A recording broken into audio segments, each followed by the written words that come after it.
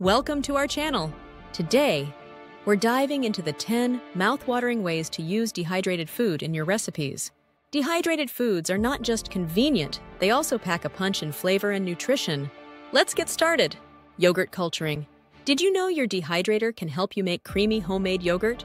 By maintaining a steady temperature of 40 degrees Celsius to 45 degrees Celsius, you can culture yogurt that lasts for weeks in the fridge.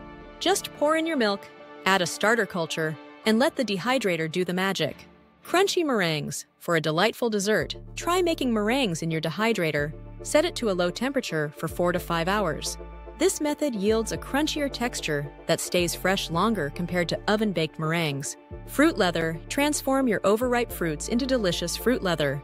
Blend fruits with a bit of sugar and lemon juice, then dehydrate for a healthy snack that kids will love. Quick iced cookies. If you love baking, use your dehydrator to speed up the drying process for iced cookies.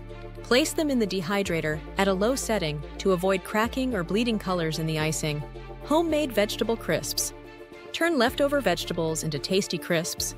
Slice them thin, season with your favorite spices, and dehydrate. These make for a healthy snack or a crunchy garnish for salads and soups. Dehydrated broths and stocks. Don't toss out leftover broths. Dehydrate them into a powder form. This allows you to easily rehydrate them later for soups, stews, or risottos, adding depth to your dishes without the hassle. Vegetable powders. Create your own vegetable powders from dehydrated veggies. Simply pulverize them in a spice grinder.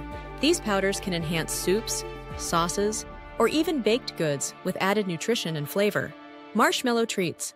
Dehydrate mini marshmallows until they're crispy. These make a fun addition to cereals, trail mixes, or a cozy cup of hot chocolate. Savory dishes with dehydrated tomatoes. Dehydrated tomatoes are incredibly versatile. Use them in salads, pasta dishes, or as a pizza topping. They add a concentrated flavor that fresh tomatoes simply can't match. Tempeh culturing. For a protein-packed option, use your dehydrator to culture tempeh.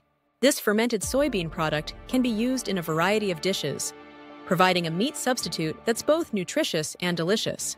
Dehydrated foods are not only a great way to preserve your harvest, but also an excellent addition to your cooking repertoire. Whether you're making snacks, enhancing flavors, or creating healthy meals, these methods will elevate your culinary game.